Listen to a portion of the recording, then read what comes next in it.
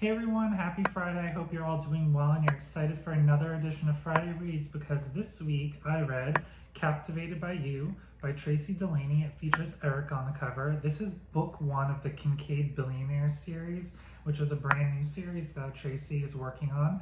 I'm going to read the back of the book and then tell you what I thought about it. Girl walks into a bar, hooks up with the gorgeous guy in the designer suit, and has the hottest sex of her life. Sounds like a wet dream, right? More like a nightmare. When I wake up the next morning in the stunning penthouse overlooking the Seattle waterfront to a note saying, "Have a safe flight back to Chicago," his message is loud and clear. One and done.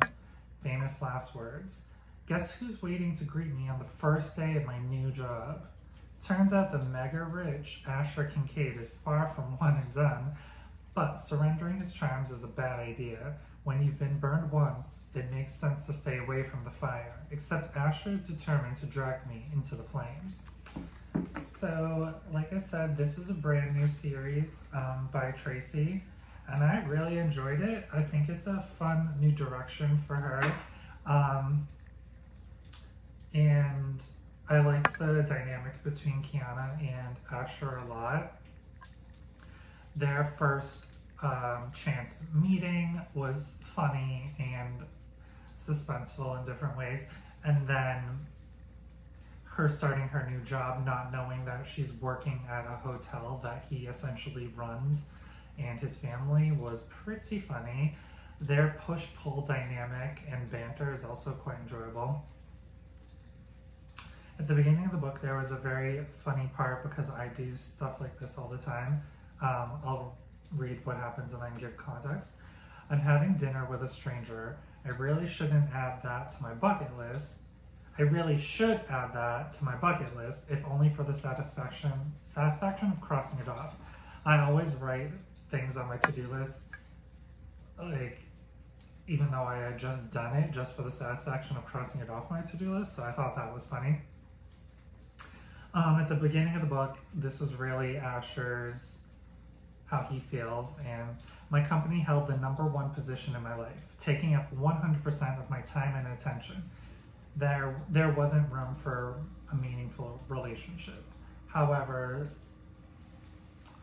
Kiana doesn't want to mix personal life and work life. She's worked really hard to try to gain a position in the industry, and she doesn't want to mess it up by potentially mixing dating the boss, essentially. But he comes on real strong and aggressive, because during their first date he says, "If all I see for the rest of my life is a vision of you, then I'll happily accept my fate." He falls pretty quickly and pretty hard, and he doesn't want to take no for an answer. And again, she's kind of in the same boat, because she says, why did we have to be so perfect? Why did he have to be so perfect? And why did he have to be my boss? She's trying not to repeat mistakes that she's made in the past, and she really wants to avoid those potential pitfalls again. But the more they get involved with one another, and then especially once they meet each other's families, it's kind of inevitable that things are running their course of them being in a relationship with one another. But there are some big events that happen that I won't spoil, that you'll just have to read in the book to see how that affects their relationship.